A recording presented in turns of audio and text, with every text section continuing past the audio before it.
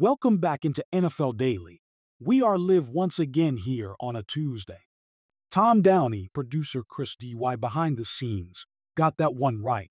Forgot to put the last name on there. This time around, we'll break down the latest with the Brandon Ayuk saga.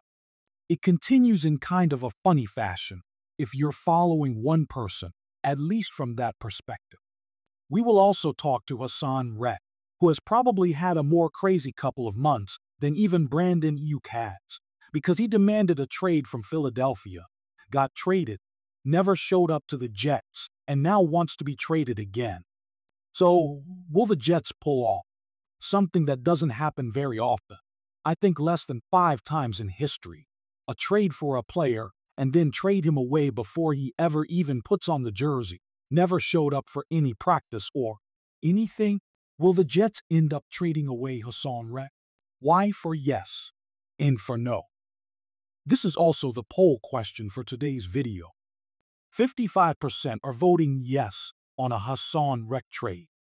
Panthers fans, you could definitely see a scenario at the deadline where Rett finally shows up, plays, and he's not the greatest.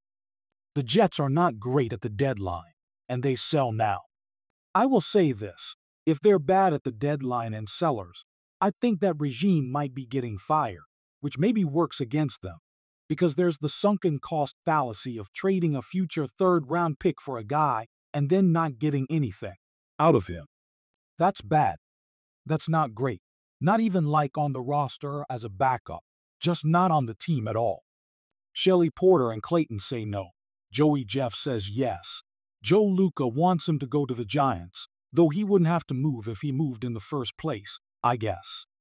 Mark says, I need to be fired. But why, Mark? Anyway, will the Jets trade Hassan Rett? Y for yes, N for no. DC Times Viper says yes. Rashard Lee says no. My gut says no. But it's been such an unusual situation that I wonder if this is maybe an example of the player not handling this one quite